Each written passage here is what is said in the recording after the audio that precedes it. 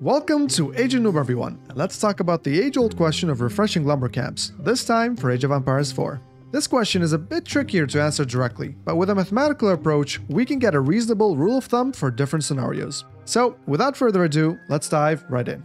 As you may have seen from top players already, lumberjacks that walk a tad too long are often instructed to build an additional lumber camp closer to the wood line. This, of course, is to mitigate the walk time of the villagers. The longer the villagers walk back and forth between the tree and the resource drop-off point, the less efficient the wood collection rate will be. That said, there is, of course, a trade-off of 50 wood to construct another lumber camp, as well as 20 seconds of the villagers' time. So let's explore what could be the sweet spot in terms of time and distance in which you should refresh the lumber camp.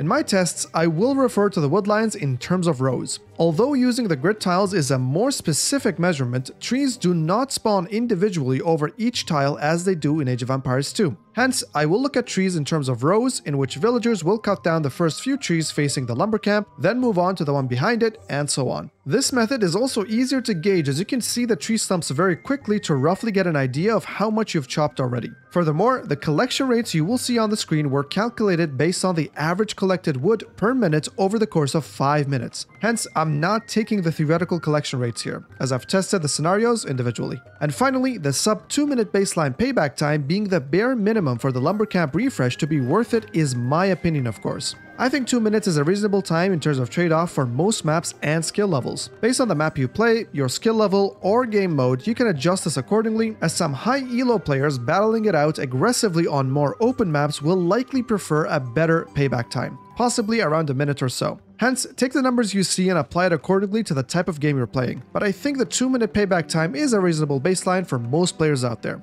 Okay, with those out of the way, let's get right into the numbers. Let's first start with one villager and with no economic upgrades whatsoever. Although you will rarely have one villager chopping wood at a wood line by himself, it gives us a good, efficient baseline to work with. One villager collects roughly 34 wood per minute for all trees in the first row as there is minimal walking time. The collection rate then drops to 30 wood per minute for the second row, 26 wood per minute for the third row, and 24 wood per minute for the fourth row. You should have already noticed the sharp decline at the third row as the collection rate goes down by almost 25%. That said, I shouldn't have to mention that refreshing the lumber camp for one villager only is one of the dumbest things you could do, as the marginal drop of the collection rate of one villager barely means anything. When we crunch the numbers, and yes, I did include the construction time in these figures, you'll notice that even by the fourth row of the trees, it'll take more than 5 minutes to pay back the cost and the time for the new lumber camp. But we all instinctively knew this already, so let's not dwell on the obvious and move on to 2 villagers. 2 villagers on wood is very common in terms of build orders for a lot of openings and civilizations. You can also immediately see the numbers improving significantly. However, more than 3 minutes to pay back after the third row of trees is still way too long in my opinion to be worth the investment. By the fourth row, it does drop to 2.6 minutes, but by that time, you'll probably already be in the mid-game. In short, refreshing your lumber camp for only 2 villagers is also generally not worth it.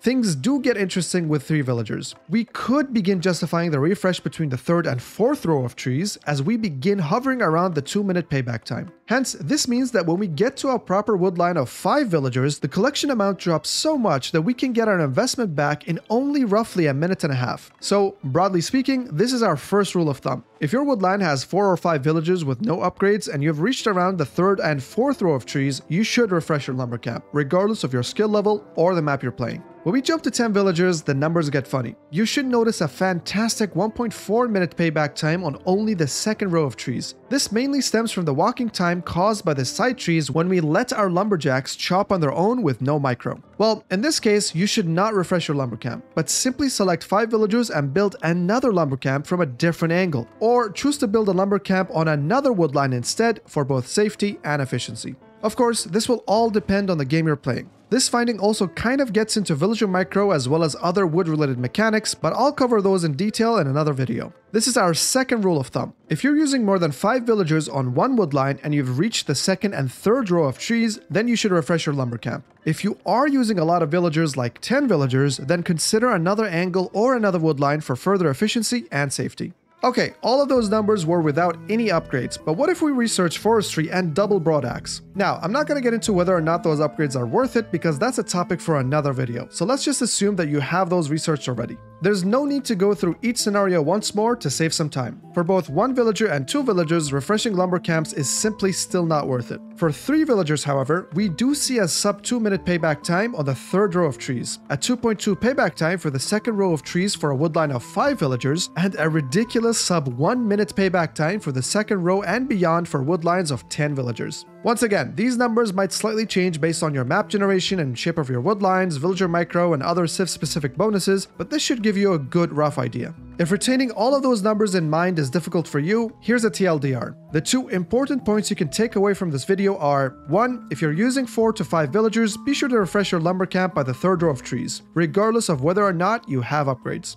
If you're using 8 villagers or more on a single woodline, consider splitting those villagers into groups of 4 to increase efficiency and safety once you reach roughly the 2nd to 3rd row of trees. That's it, that's your rule of thumb. Also, since lumber camps cost only 50 wood, the investment should barely affect your timings, be it structurally or militarily. Hence, you don't have to worry about the payback times being purely mathematical, as the interference to your gameplay, strategies, or build orders will be minimal. Well, that's pretty much all you need to know about refreshing lumber camps in Age of Empires 4. I will be exploring the eco-techs, villager micro, and other factors that affect wood collection in a future video, so be sure to be subscribed to not miss out on any future Age of Empires content. As always, thanks for watching everyone, don't let your lumberjacks do a pilgrimage just to drop off their wood, and see you all in the next one.